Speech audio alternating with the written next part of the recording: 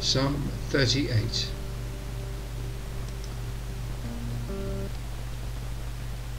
O Lord, do not continue to rebuke me in your anger.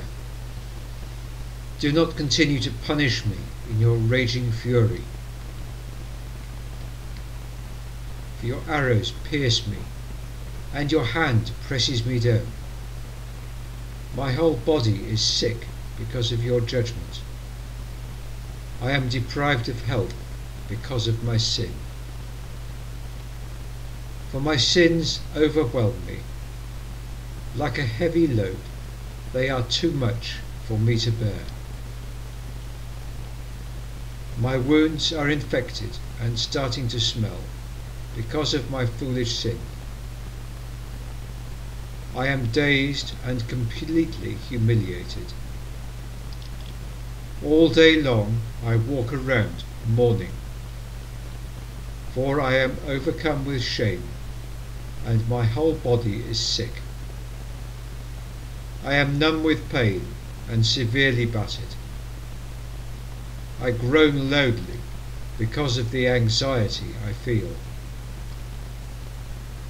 O Lord, you understand my heart's desire. My groaning is not hidden from you.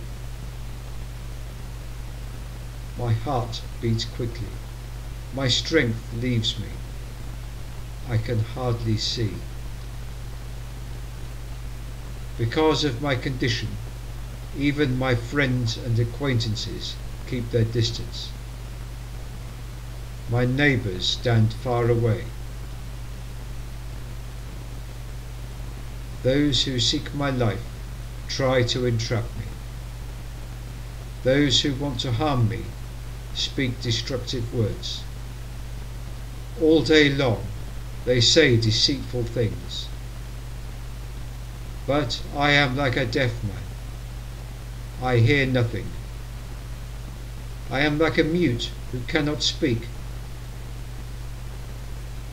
I am like a man who cannot hear, and is incapable of arguing his defence. Yet I wait for you, O Lord. You will respond, O Lord, my God. I have prayed for deliverance, because otherwise they will gloat over me. When my foot slips, they will arrogantly taunt me. For I am about to stumble, and I am in constant pain. Yes, I confess my wrongdoing, and I am concerned about my sin. But those who are my enemies for no reason are numerous. Those who hate me without cause outnumber me. They will repay me evil for the good I have done. Though I have tried to do good to them, they hurl accusations at me. Do not abandon me, O Lord. My God, do not remain far away from me. Hurry and help me, O Lord, my deliverer.